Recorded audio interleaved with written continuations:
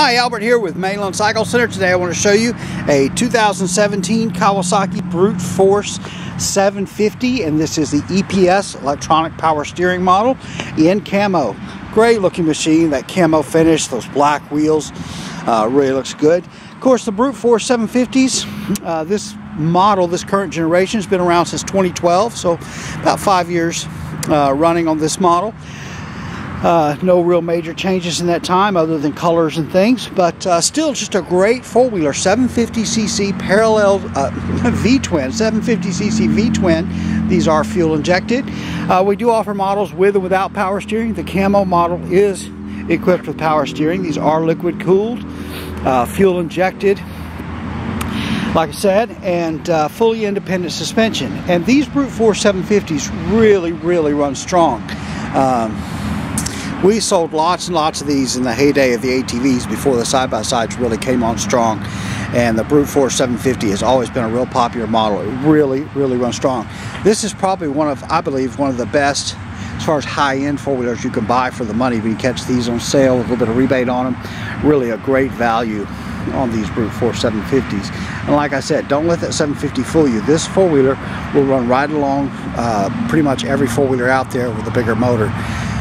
Even up to some of the 1000s, this thing will, in a drag race, it'll be right there. These are really strong running machines. Full floorboards. You've got 2 storage compartments. So you've got one here, there, and then you've got another one here on the front there. And then 12-volt power outlet. These are selectable 2-wheel drive and 4-wheel drive. And then these also have a locking front differential. So a little different on this bike. It's got a little yellow lever. You pull that lever, and it's a variable differential lock. So you can set the amount of lock you have. Meaning you can increase the traction a little bit without fully locking that front differential. And part of the reason that's pretty important is it helps save that front differential. Those front differentials, when they're fully locked, you have to be a little easy on them, or else you can break a front differential. And that's regardless of what brand four-wheeler you're looking at. This has the alloy wheels. These are 12-inch wheels with 25-inch Duro tires. As we mentioned, it's fully independent suspension. One of the great things about the Brute Force is it has our Kawasaki's multi-disc wet rear brake. And so what do we mean by that? What we mean by that is there's no brake on inside either rear wheel. The brake is actually on the drive shaft coming back, and it's built in to the front of this gear case, and it actually rides in an oil bath.